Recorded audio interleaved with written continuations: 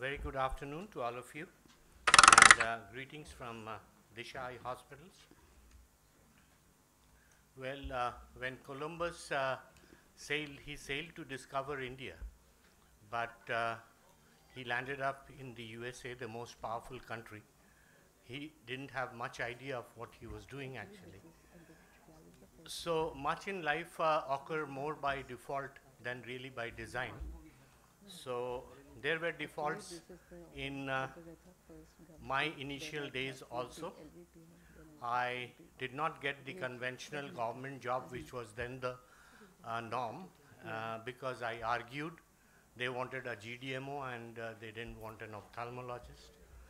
But then, you know, that hierarchical government system, I could understand that you cannot work where somewhere where you don't agree. So that was the end of it, and I started designing a clinic, a big clinic with retinal lasers at that time, 85, and for free. Did it for 6 months. But when the big thing came, all the city big doctors, they came and said this young lad can only be an RMO, not a consultant, which I was looking forward to. So just think, 6 months back I had applied for a government job, and 6 months down the line, and when I got that kick in the back, I somehow spoke out that, see man, I'm going to have a bigger hospital than what I have done here. So I didn't know how, but it just spelled out of my emotions.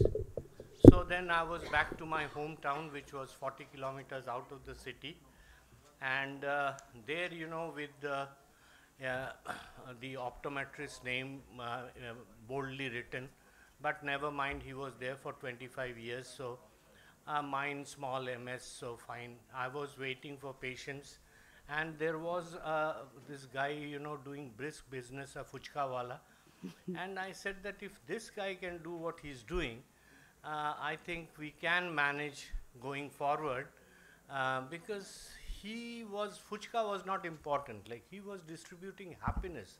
It was, I used to follow him very closely. And we all eat fuchkas, we've seen these things happening around us. But when you are in a tight spot, no, you start observing. So that was the beginning. So when you dream, I mean, Americans, they always say the big dream. The dream, I think, is it aligns you to like-minded people, and it helps you or prepares you, so when the opportunity comes, you see it much before the others. So I saw IOLs, and I started implanting in 1988, and free IOLs from Appa Swami, and I mean, it was given in such a way, my tributes to that great man. He left us 2 months back. We all in those times grew up on the courtesy of this entrepreneur, and as happened those times, I was implanting more than 2,000 IOLs within 2-3 years because of my location, because, you know, the entire West Bengal had a long tail, and we were sitting right in the gooseneck, I mean, before you enter the city. So location is a very important aspect, and what I learned is in your practice.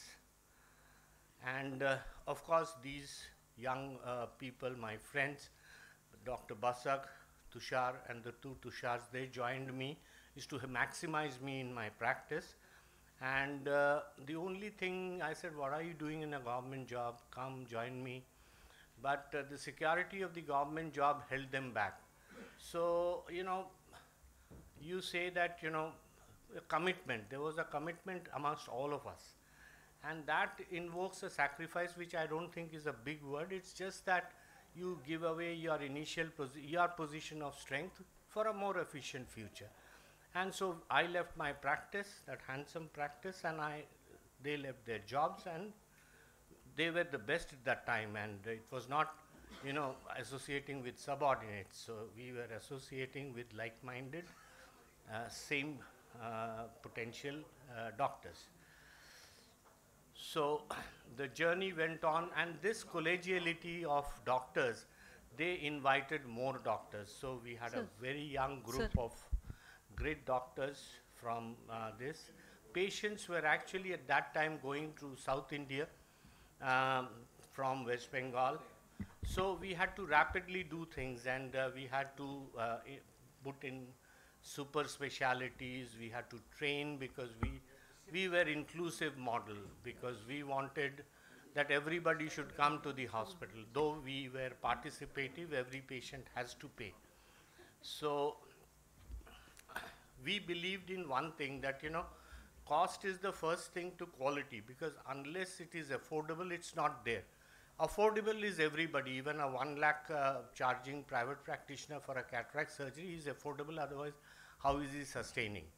But it depends on where you are, and that attends your affordability. So, but once you scale, once you are inclusive, it is that, then you can scale up, because if you are in that bracket.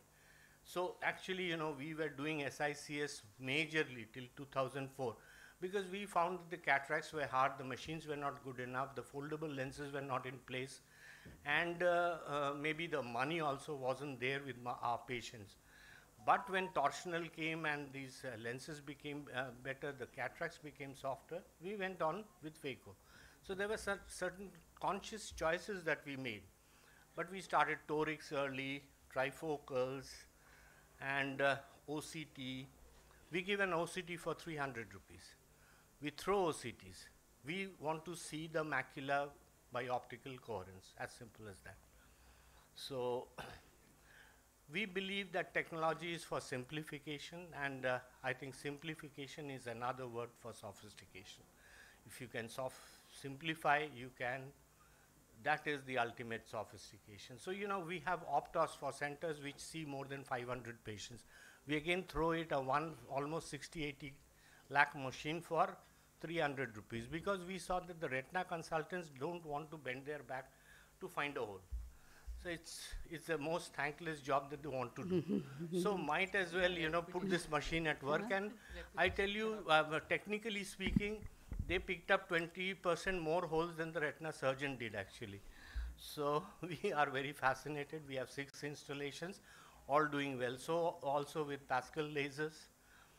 And we have these theaters, and these are costly. But I mean, if you are doing 3,000, and for at least 5 years, so 15,000 surgeries, it doesn't come to more than 600-700 rupees per surgery. So this is how the journey began, and we kept following our following. Wherever we had 50 patients, we went on and opened a hospital, because within 4 years that would become 200, which was our critical mass of having a hospital, right? So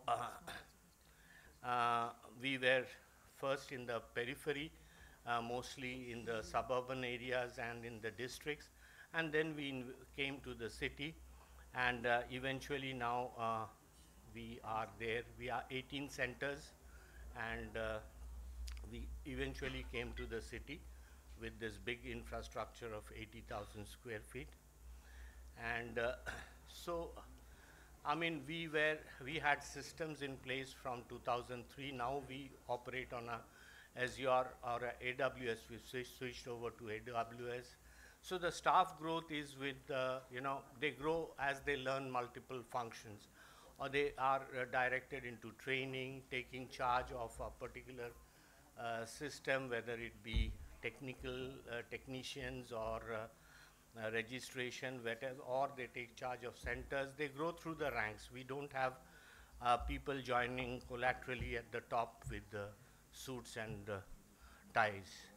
So the doctor's salary at the end, which is a very costly component, is actually a fee-for-service structure, which depends on we encourage branding of doctors. And when somebody is a brand, then he can choose only to see his patients and not Disha patients. So there his compensations go double. So, this is a fairly competitive model. So we have to keep AV recordings in critical places like the inquiry or surgery fixation. And obviously, you know, this lovely group of ours still go on, and some of these little children are now doctors, so they will be the next people for our hospital, and that's the best part for me at this age. So post-COVID, I think this is the amount of cataracts that we did, all paying, and this is the amount of 5,000 VR surgeries, about 14,000 injections. And OCT, about the lack of OCTs, as I was telling you, between 17-20 machines. And we do also routine OCT for cataracts. So eventually it's about 2 lakh OCTs that we do. So this is the growth of OPD. You can see the COVID dip.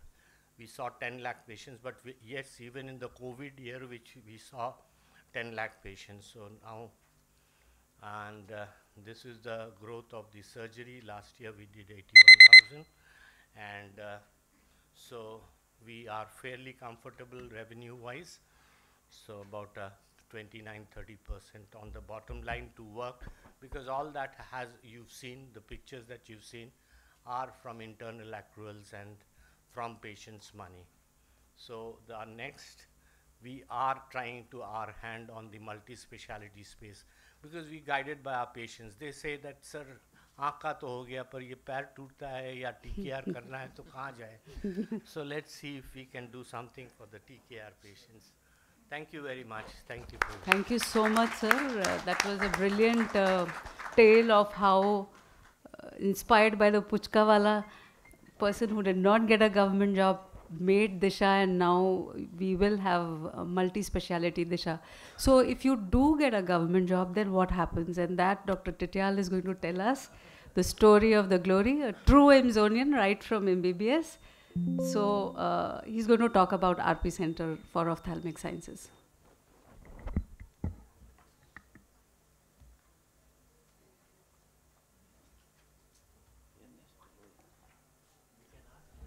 Yes, please.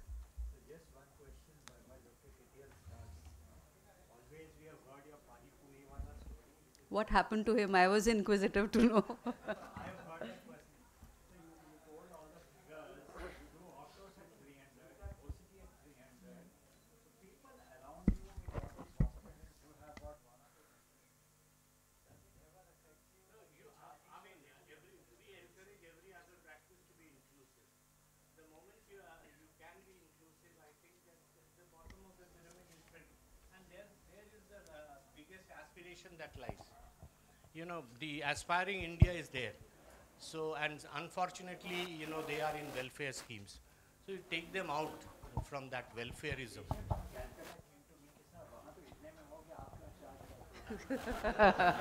And sir, the great take-home message sir has given today is, I think once you reach to one level, I think ophthalmologists also should think about starting a multi-speciality hospital. That was the take-home message he has given. Ajay asked this question. Ajay asked this question: how it is affecting them? It will not affect Debashish. It will affect the other people actually, because they start quoting that वहाँ पे इतना कम है और ज़्यादा. Issue becomes this, and in fact, from my consideration, they will never be at ease, because if they charge 300, the other doctor cannot charge.